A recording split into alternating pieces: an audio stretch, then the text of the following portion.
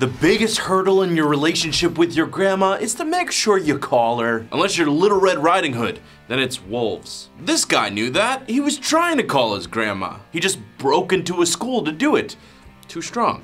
Hey everybody, I'm Patrick Jones and welcome to Buzz 60. Aaron Richardson allegedly broke into a school he used to attend because, as the cops say, he was looking for a phone to call his grandma. There are much easier ways, but okay. According to what Port St. Lucie, Florida police say happened, Richardson reportedly broke into the school by damaging a fence before trying to call his grandma. For whatever reason, he couldn't get a hold of her. He then tried to use a computer to get to her through Facebook. And then that didn't work, so allegedly he punched it and broke it. He's been charged with trespassing on school property, criminal mischief, and burglary. He's also charged with petite theft for breaking into a concession stand and stealing $6 worth of candy. So the police were on the lookout for him, but they found him rather easily. He was already in jail from another unrelated crime committed that night.